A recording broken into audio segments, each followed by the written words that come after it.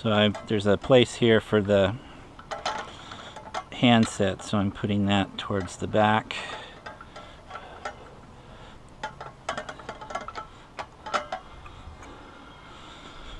Okay, so now we're going to put the mount on, and you probably want to avoid bending these screws. You probably want to back those way out.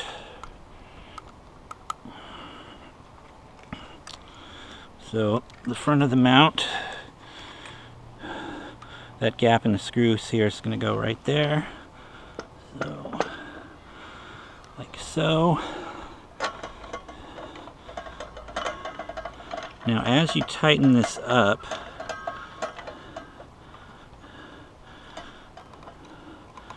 so see here, this piece is loose, that's this one, and then this one's tight. As you tighten up this bottom one, you want to keep kicking those legs out to make sure they're out as far as they can go, and they're not gonna shift once you're in the middle of your session. So I keep kicking those legs out. Okay, so then both of these are tight, and I'm not sure how level this is compared to the top there. Sometimes I use that. Obviously that's a big difference in what we had up here, but let's go with this one because that's where the mount is. So okay, and then the altitude adjustment here is already set for my latitude, but we'll be adjusting that when we do polar alignment. Same thing with these guys, the azimuth knobs, we'll be adjusting those when we do polar alignment. But for now, we just want this to be pointing true north. So now we're going to switch to the other level.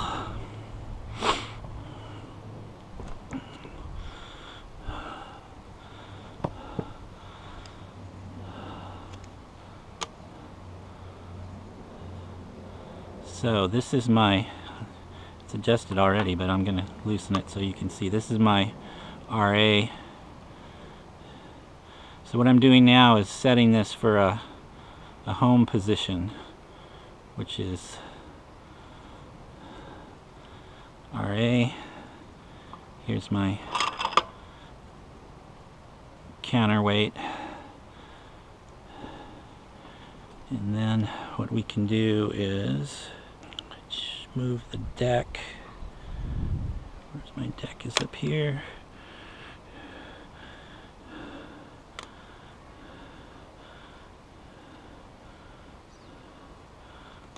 There's a couple, different ways you could do this. So that's 90 degrees off from where we want to be. So what you do here is then set this setting circle to 90, tighten it down, and then when we move the deck back to 0, there's the home position.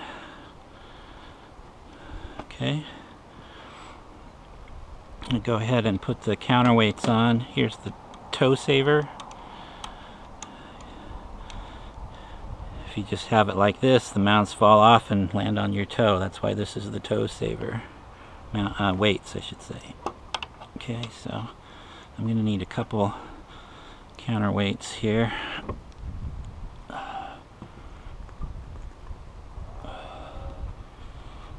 Put the toe saver back on.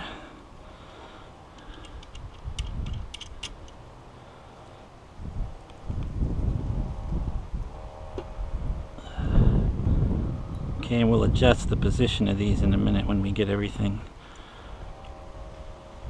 on the mount. Let's put the scope on.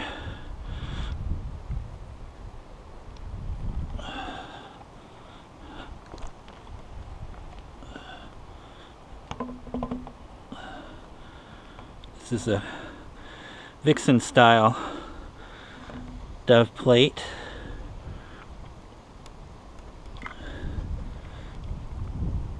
That one over there is that's you see is wider.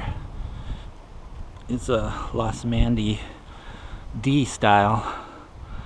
It's a lot wider. Now, exactly where we're going to put this way we'll adjust again when we get everything on there and balance the scope. So let me talk about this scope for a minute. It's the 6-inch version of that scope, 8-inch RC Ritchie Criterion. These are made by, I believe it's a Taiwanese company, so they come in different flavors, GC or GSO, TPO, Astrotech, Orion. They're all the same, made by the same manufacturer. The only thing that differs is also Malencam has them now too. The only thing that differs is there one or two dove plates and what the dove plate styles are, and you know what other hardware you get around it. But the scope itself and the focuser and these extension tubes are pretty much the same. So what makes this an astrograph? Well, the Ritchie Criterion refers to the optical design. So it's got two hyperbolic mirrors, a hyperbolic shaped mirror at the primary and then one up here at the secondary. And that's the same optical design as the space shuttle, and it's the same optical design as most modern telescopes after Palomar. So what makes this an astrograph? Large secondary mirror, which means it's not so great for planetary, but good for astrophotography. You see all these, hopefully you can see down in here, all these knife edge ridges going down. They're here in the primary tube. They're also in the, kind of hard to see, they're in the secondary tube as well. So that's a feature of an astrograph, to make things sharp and crisp and avoid light coming in off axis and causing reflections and shadows and whatnot.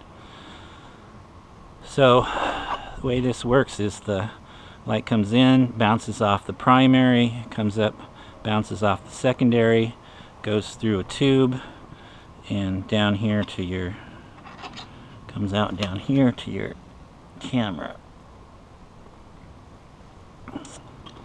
So it passes through here 3 times, and that's why these are pretty, the light passes through 3 times, so that's why these are pretty compact.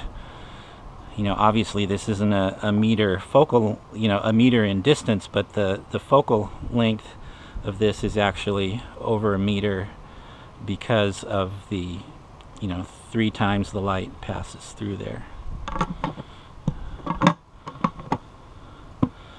Alright, so we got the scope on there, so let's add the camera. These scopes have these, another feature that makes it an astrograph is these extension rings here, because depending on whether you're using focal reducers or Barlows or whatever, filter wheels, and the spacing between all of those, between here and your camera, is going to affect where this thing comes to focus. So for visual, you know, it's actually going to come to focus with, even with a diagonal, you know, it's going to come to focus like way out here. But then if you start using focal reduction and all that stuff, it might even come to focus, you know, way up here or up here. So you'll have to remove one or more of these to achieve focus. And just tighten this stuff up here.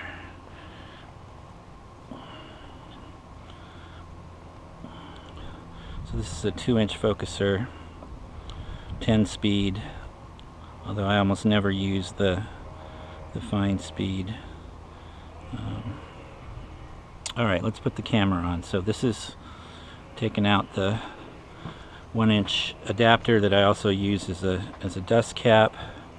So in the simplest case here we have just a nose piece. So got a nose piece that goes from a T-ring, T-size threads to 2-inch, which is 48 millimeters. So that goes on there. That's a Canon T-ring. And then we could put a light pollution filter on here, 2-inch light pollution filter or whatever filter we wanted to. Here's the camera. This is a stock T3i. The other camera that's buried over there in all the water cooling and stuff is a Hypercam modified full spectrum T3i. This one's stock. I'd like to have a second Astro camera, so maybe I'll get this one modified or get a different camera that's Astro modified. So put that on there.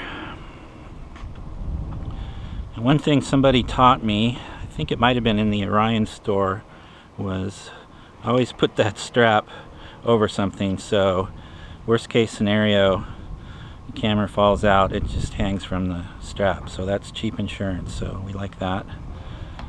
So just pop that in there and tighten it down.